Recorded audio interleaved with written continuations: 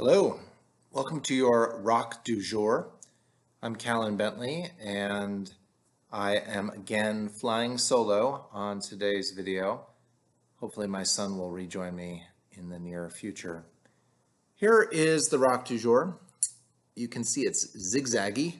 Apparently if I get my face out of the field of view, then maybe the camera will be able to clarify some of the details here. You can see this is an extraordinarily crinkled looking sample.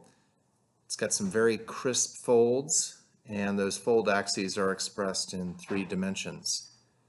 So this is from the Walls Boundary Fault, which is a fault in Shetland in northern Scotland, a little archipelago that's north of the Scottish mainland. And there's a spot there where this fault, the Walls Boundary Fault, comes up above sea level. Some people think it's the northernmost extension of the Great Glen Fault, which is the prominent fault that, like Loch Ness and other lochs in Scotland that kind of line up along this major sort of north-south trending boundary are developed along. This is some Dalradian phyllite. So this is a former mud rock that's been metamorphosed. It's got a sheen to it, which you can kind of see if I tilt it back and forth in the light, caused by the growth of mica minerals during metamorphism.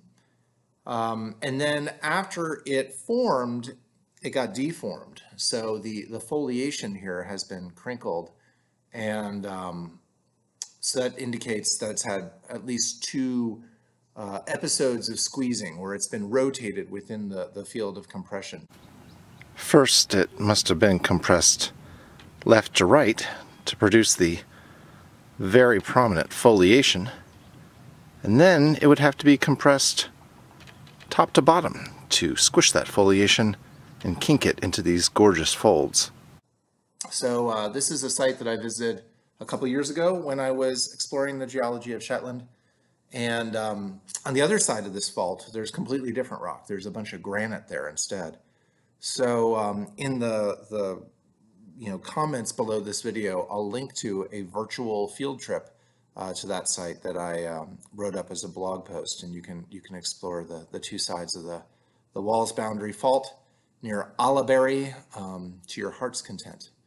In the meantime, that's your Rock du Jour.